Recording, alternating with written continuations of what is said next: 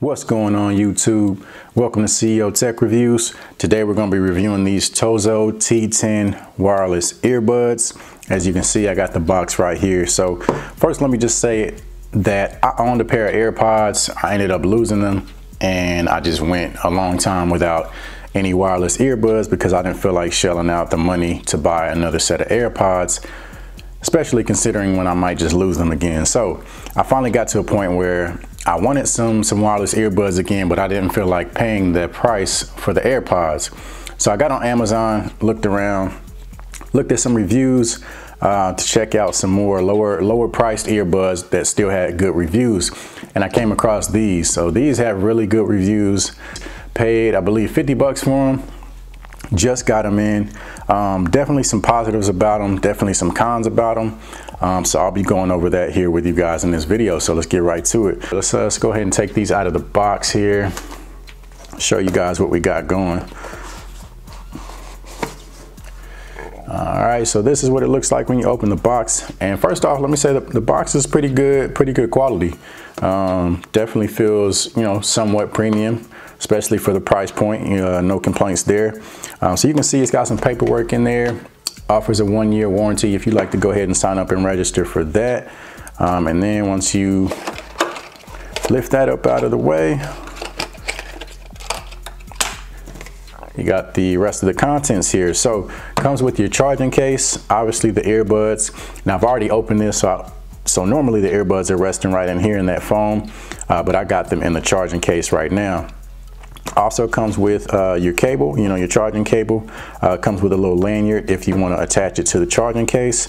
The charging case is a little bit bigger than, an AirPod charging case, as you can see there. So if you're planning on putting it in your pocket, just know it's going to be a little bit bigger.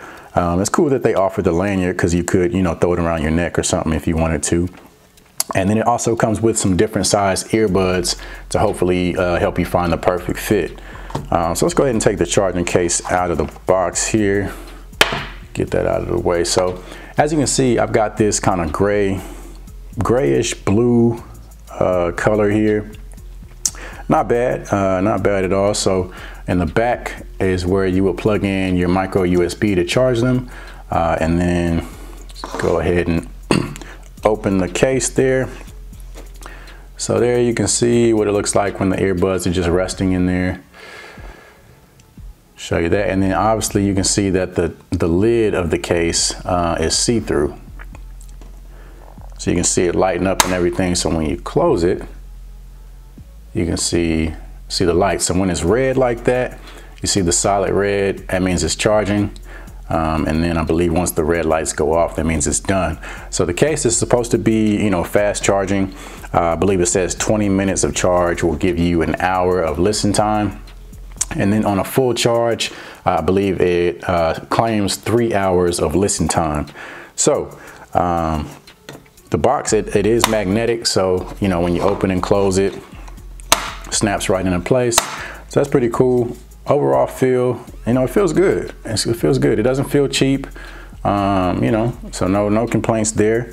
But anyway, let's go ahead and take these out and give you guys more of a close-up on the actual earbuds. All right, so you can see it shows you left and right. See how long they take to connect here. All right, so it says they're connected.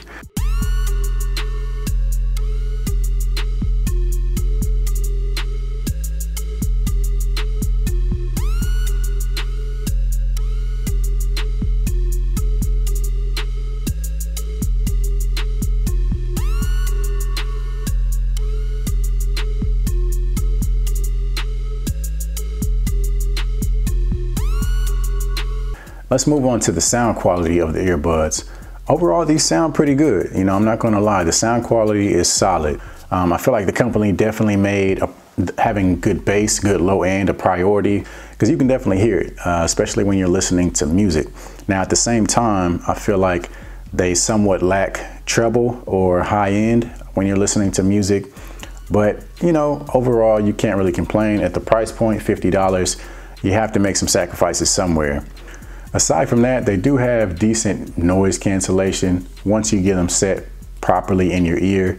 They're not, again, not top tier, so it's not like it completely cuts everything out, but it's not bad. They don't distort when you turn the volume all the way up, so that's a huge positive. Moving on to call quality. So I did test these out a little bit.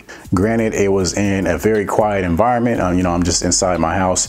I had my wife go upstairs, go into another room, and we just kind of tested them out for a little while to see the overall sound quality. Now, she said she could hear me. You know, there was no complaints with, you know, how clear the call was. It wasn't crystal clear according to her, but she could make out what I was saying well enough. Now, I'm sure if I went outside or in a more noisy environment, it would probably, you know, it would probably change.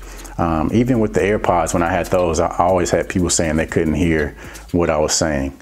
Now, granted, I had the first generation AirPods, so maybe they've increased in the overall call quality, but you know, I didn't expect much from these considering that they're much cheaper. And with the AirPods, you know, I still had issues. So call quality, I would probably say, you know, it's probably decent, probably not the best, but you know, 50 bucks, again, you can't expect too much.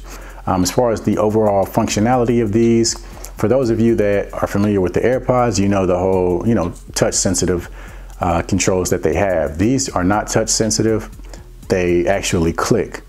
So one thing I don't like about these is that feature, because in order to, you know, use that function, you really have to like press hard to make it click. So in order to not jam it into your ear when you're trying to do that, it's like you have to hold the other side while you do it in order for it to work effectively. So let me, I actually just turned it on just now, so let me turn that off. But yeah, so that's kind of a downside in my opinion. You know, with the AirPods, I could be doing whatever. I could have a baby in this arm and I could just boom, boom, tap it real quick to make it come on, come off, or whatever I needed to do, answer a phone call, whatever.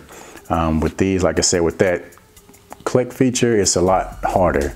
And if you don't want to be jamming it into your ear, you really have to, like I said, hold one side and then press it.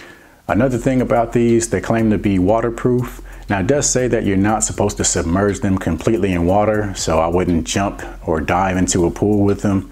But you know, if you happen to be outside running and it starts raining or you're sweating a lot, you shouldn't have any issues with them affecting the earbuds.